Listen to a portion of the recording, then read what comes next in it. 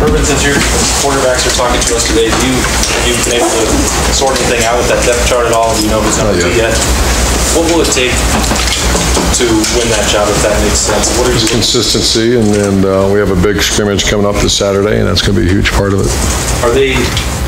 Is it just those two? Is Tate in the mix? How tight is that race for that second job? Well, Tate's in the mix. Tate gives us a weapon.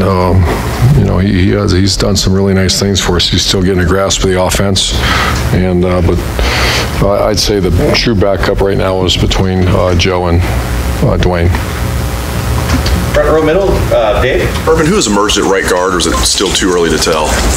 Too early to tell? No, it's not too early to tell, but you still have Malcolm, you have Bowen, where we're taking a look at right guard. He's been playing pretty good. You still have Demetrius Knox and Matt Burrell. So.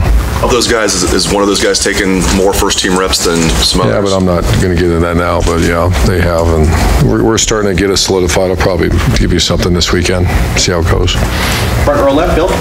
Urban, you've said in the past how it's the Ohio State offense, no matter who the coordinator is, and that Kevin is just here to help enhance things. But I don't know if he's had many quarterbacks who run the way that JT can. Maybe like Zach Kustok all the way back in the day. How does your philosophy with running the quarterback in his mesh It's been great. He's like you said, the one thing that makes Kevin well, and really all coaches that are successful, when he had those two great running backs at IU, both of them are doing well in the NFL. Coleman and the other big guy, Howard, right? Yeah. And he used them, and then when he had the drop back guy and the skill guys, he's very good at identifying personnel, and he's done very good. I'm very pleased with where we're at offensively right now. So you don't think just with whatever touch he's able to put on it, it won't affect the way you guys have always used the quarterback run in your offense? Well, we'd rather not use him as much. That's not an indication things are going well. Sometimes you need to do it, but that's also a get out of jail free card when things aren't going as well. So right now the receivers are playing at a fairly high level. At times, when we use them too much, that's when things aren't clicking at other spots. Front row right here, Bill. Urban, you put a couple guys on scholarship this past weekend. Could you talk about that decision, what they potentially could bring to this team?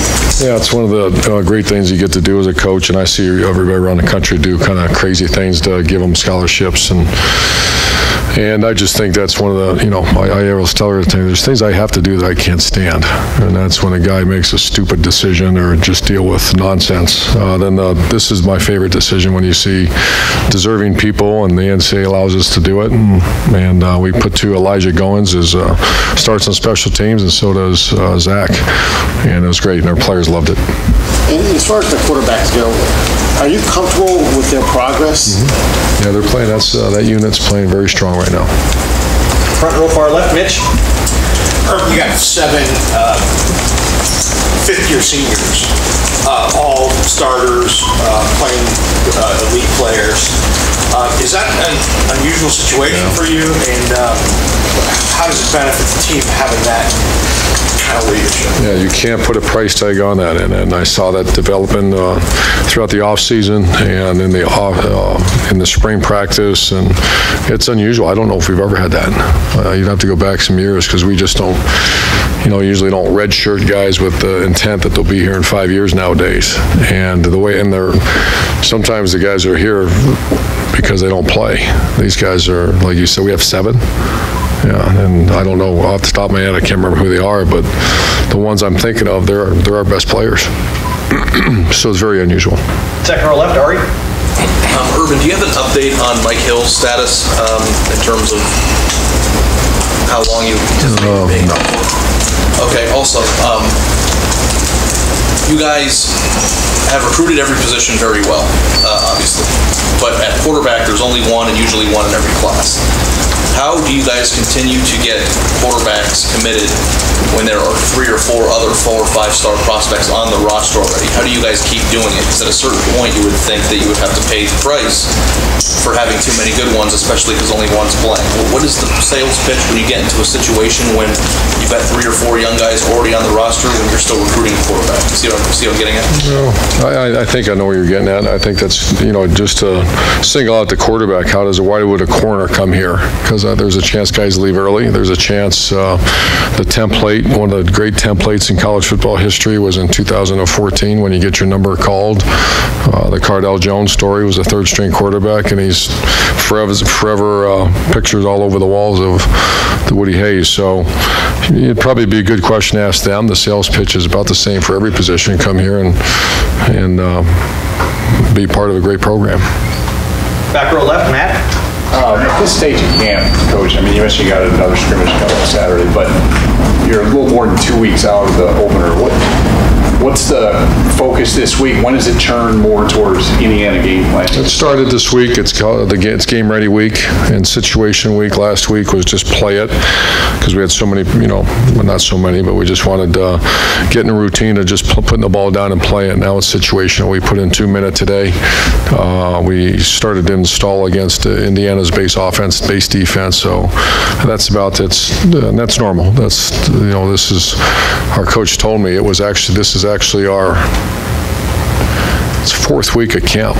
Now he cheats. He counts that one Thursday and Friday as camp, but still we've been together for a long time, and it's time to start getting ready to go play a game. How are the young guys, particularly freshman class, they've had a few have their stripes removed? Yeah, how are they holding up? There'll be some tonight get popped tonight. They're doing good. This is a really good class, and they're going to contribute. Second row far right, Tony. Wondering how the search for playmakers goes. You lose it's going well. Curtis Samuel last year. Are you in a better place this year, maybe? The unit's the strongest it's been since I think the 14 time. You pull out a talent like Curtis Samuel, but as far as just guys going and very serious approach, and the leadership in the room's the best we've had. And it's back like the Evan Spencer times when he was here, and just guys shut their mouth and go really, really hard, and they're making plays all over the field. They're very good right now. You always talk about your list of 10 playmakers or whatever you want to get the ball to. Do you have a number? How many do you have right now? I have a number. I haven't done it yet, but yeah, that's coming up pretty soon. Far right over here, Rob. Urban, you said that Tate gives you a weapon. He also gives you a bit of celebrity. If his Twitter feed's any indication, he might have a dozen Bears proposals right now. Can you talk about what the weapon part is and the personality of this kid? It's what brings it out? Well, I think he's a very confident guy. He's a guy that's had great success as a player in the bright lights of one of the top high school programs in America. I think I just love where he's at right now. I love his mentality. I love the look in his eye. I love the fact that he understands he's got work to do, and it's not going to be easy. So he's a real competitive guy, real confident guy, and he wants to play so bad. And those are the people you want to be around. What's the weapon? Just that, or? Well, the competitiveness and the fact he's a good player. He's obviously he's under 6 feet tall, so you got to be smart in how you do things with him. But he's a very good athlete, very quick twitch guy, can throw the ball. So there's a lot of he's a weapon. You ever have to tell guys to tone it down? Just their personality is so large, or you just let that who they are? Depends. Yeah, it's you're talking about social media on the field. Oh. Yeah, we watch that. I don't watch it, but Stamper does, and some guys watch it. And no, I kind of like guys that let it eat on the field and have some fun with it. And final questions, front row, Tim. Yeah, Urban, as you look at JT from where he started camp to now, from where he left off last year, what has been, in your mind, the biggest advancement he's made, even though he's going to be a 4th-year starter? What have you seen that has brightened your eyes? His accuracy and just his energy level right now is incredible. And he's feeding on he's providing that energy for everybody. He's always done that, but it's I can tell that this is, he's got complete ownership and everything going on in that offense. His relationship with Ryan Day is incredible, and his, the skill set or the thing he's most improved at right now is accuracy. Very accurate player right now. Does he look like a guy, it appeared last year that he and the receivers weren't necessarily in sync, or wherever you want to, is his rise part and parcel with a more experienced receiver core?